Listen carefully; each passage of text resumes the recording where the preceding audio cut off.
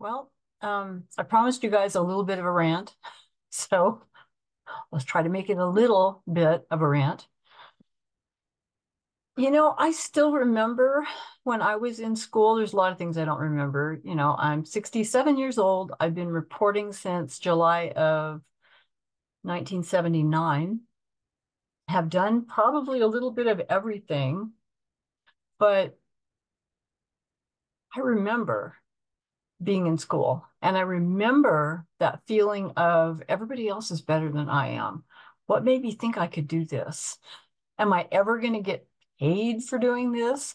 Am I ever going to feel like I'm okay at doing this?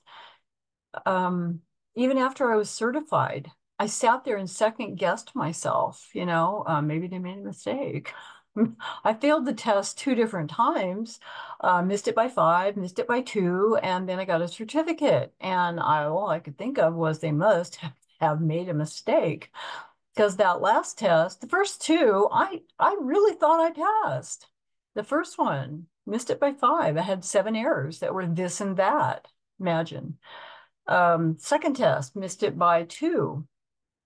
I had a misidentification of a speaker that threw me over the 50 error limit. And then the third test, I had an ear infection, and I only showed up to write it down to prove to myself that this was probably the test that I could not have passed. So it was going to be okay. And I passed. So, I mean, maybe it was the pressure off of me that I knew I wasn't going to pass. So, who the hell cares? And those are all the tests that I have passed, the big ones. When I sat back and for whatever reason convinced my brain that I'm probably not going to pass this. And it's okay if I don't. I'm just going to give it my best and kind of watch me taking the test, which gives you a different perspective than if you're in the test, fighting for your life. Totally different dynamics. But I remember the doubts, and I remember the lack of confidence, and I remember being terrified, and I remember reading back in class and thinking, I never get this. What makes me think I can do this? But I don't. How was it? I was explaining to my daughter the other day. She said, "Why don't you do whatever it was?" And I said, "Because I'm not good at that. And I don't like doing things I'm not good at." And then I remember being in school and I was like not good at any of it. But I just have another part of my personality that said, "But you don't give up. You don't just walk away." There was even a point, probably when I had just gotten into 200 words a minute, and there was that part of my brain that said, well, what if we get out? Because all of a sudden that getting out was almost a reality. It was something I could almost see. And this part of me said, what if we get out and you don't like it? There was another part of me, thank goodness. No, I do not have multiple personalities, but we kind of all do have multiple parts. But there was another part of me that said, okay, kids, here's the deal. You're going to get out of school. And then if you don't like it, you can go do something else. Now, I had never given myself that kind of liberty before. Like, I can go do something else. Yes, you can. After you eat your vegetables, after you clean your room, after you get the freak out of school. Stop putting it off. Just get out and then decide that, yeah, I don't know, maybe I don't like this. There are a lot of reporters that get out in the field and within a year or two, they decide this is actually a lot of work for the money we're getting. So your heart's got to be in it. You got to love what you're doing to be in it for the long haul. But I remember that point in my career when I was not a good writer, when I was not as competent as I wanted to be. Okay, why am I telling you all this? Because I read one of Christopher Day's posts, which I reposted in Magic for Court Reporters, and it really, really hit me hard about the whole scoping thing. Because I hear this way too often from scopists. Because I have, you guys think I support reporters and students, but I'm supporting scopists also, not just financially, because I am, but in a career way also. And when I hear horror stories of scopists who get products from their reporters that are abysmal. It makes me angry and makes me livid, and it makes me want to make a video like this to talk to students. You can listen because this may apply to you at some point, but reporters, for anybody out there who has ever given a job to a scopist when you knew it wasn't the best job you could have done. Okay, now there's a conscious awareness element in there, because I have given jobs to my scopist when it no matter how hard I tried, it was not the product that I felt worthy of putting my name on for whatever reason. But I called my scopist up front and said, this is the situation we're going into. It was out of control. I could not control the room. I could not slow them down. The witness could not get a full sentence out to save his life, and the attorney kept interrupting him in the middle of it all. And it's on a video, and uh-huh and were their favorite words, and I would normally have maybe left them out, except they kept referring to the fact that the witness kept saying What do you do with that? You let your scopist know what they're headed into, and you tell them, you charge me accordingly, because this is not my best work. And it's not my routine practice to give you this kind of slop. Now, I tell you that because I'm going to let you know that my scopists, and I have at one point had 7 of them, all working full time.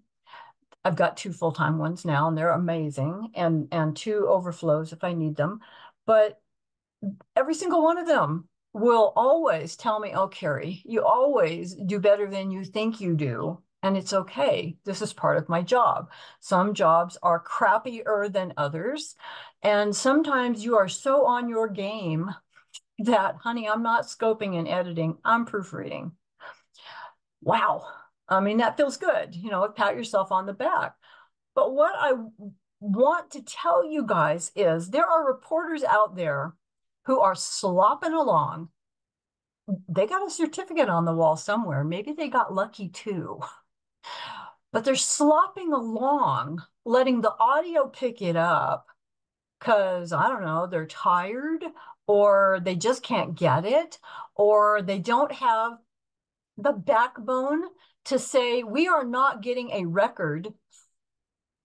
And then there's all the expletives that are going on in the back of your brain as you're trying to be professional to these people, but they're not controlling the room.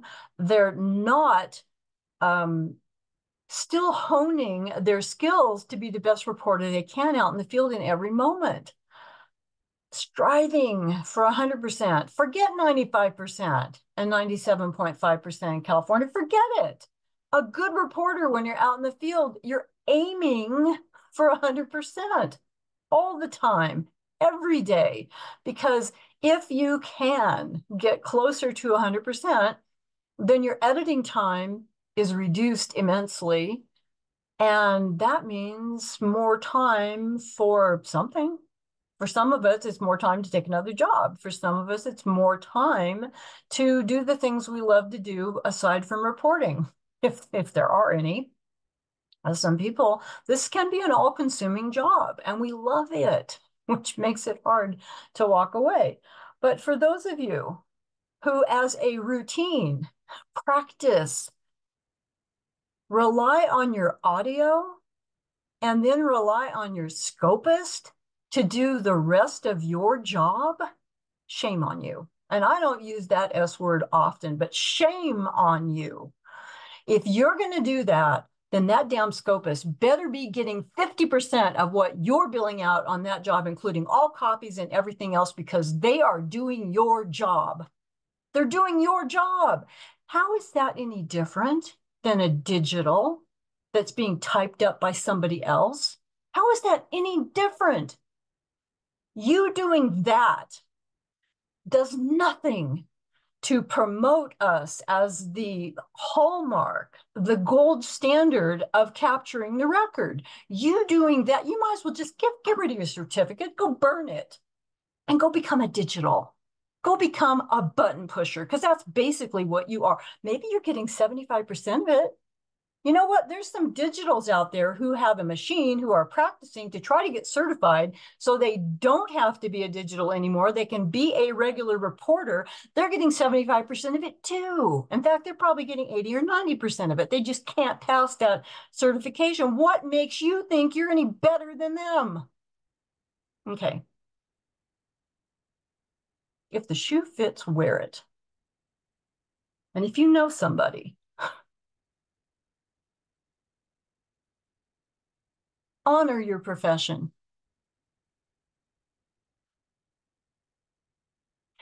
Since the 70s,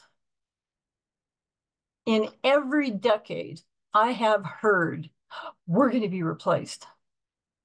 And in every decade, we as professionals, as reporters out in the field, stood up and linked arms together and went to battle to say, no, that's not true. It sounds like you could press the button on a tape recorder, on a cassette tape recorder, and get kind of an audio of what's going on in the room, but you will not get the kind of transcript that you will get from a certified court reporter who has dedicated their life to being the person that guards the record, that shows up, that swears in the witness, that is the one sitting there from beginning to end, and then having total responsibility for that transcript, regardless of if it was proofread or scoped or any process that gets it back to me to have to proofread it, to have to put my name on it that says I'm responsible. I am responsible for this record from the beginning to the end, and that what makes me the human factor, the thing that is irreplaceable. In the 70s, it was cassette tapes. In the 80s, it was, oh my God, there's going to be computers. They won't need us anymore. And it has just evolved every step of the way. And then there was real time. I don't care what they come up with. I used to joke, I think it was back in the 90s, oh, you're going to be replaced by whatever it was they thought this time. And I started a story and I said,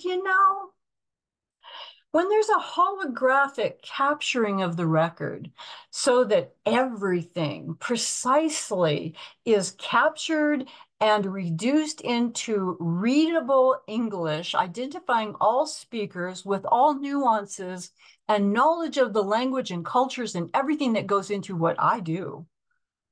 When we have the courtroom of the future on the Starship Enterprise, perhaps I'll think about beginning to wonder if I should retire. But that day ain't today. And that became my story. And it opened a lot of eyes to a lot of attorneys out there that didn't understand what we did. We capture everything. Okay, rant. Welcome to me when I rant. Honor your profession. Be the best you can be. If you're not fast enough to keep up, it's your obligation to tell the attorneys and to walk out, to call and get another reporter. That is your professional obligation. Control it, slow it down, or make a phone call.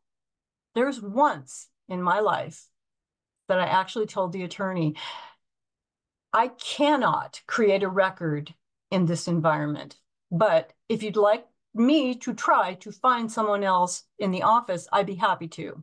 Of course, they aren't certified in 5 states. They don't have their national merit, probably. Oh, maybe we can find you a speed champion. I don't know. Maybe Mark Kisslingberry is available today, because that's what you're going to need. And he still would probably interrupt you, because a record that cannot be captured is worthless. It is. Why are we bothering to put this down on paper if we can't use it later? And the attorneys in this century don't get taught in law school like they did in the olden days, where they had to take a class called How to Make a Record. Why are we doing what we do? Why do we ask the questions we ask? Why does it get put down on paper? Why does it get certified? Why does it get sealed? Why does it get handed to the court in a sealed condition? There are logical, legal answers for all of those. Most attorneys, most young attorneys who haven't taken an extra step to figure out why am I doing what I'm doing, produce crap. And unfortunately, we are relegated to transcribe the crap that comes out of their mouths. I can only do what I can do with what is given to me to work with. But boy, I'll tell you, when you get an attorney who is in contempt of court reporter, they're going to get the most verbatim transcript that any reporter on the face of the earth has ever created, and they deserve what they get. Okay, I got work to do. Guys, take care. Please be the best you can be. If you want to be in this profession, honor it. Honor you. Be the best you can be. Don't slop along. Don't give half of a product. If you're going to go do something else. Seriously. Even though there's a shortage, go do something else. There are a lot of people out there trying really hard to become certified in whatever method and to try to capture the record 100%. And if you're not one of them, please, there's a door. I do love you. I wouldn't yell at you like this if I didn't. Guys, take care.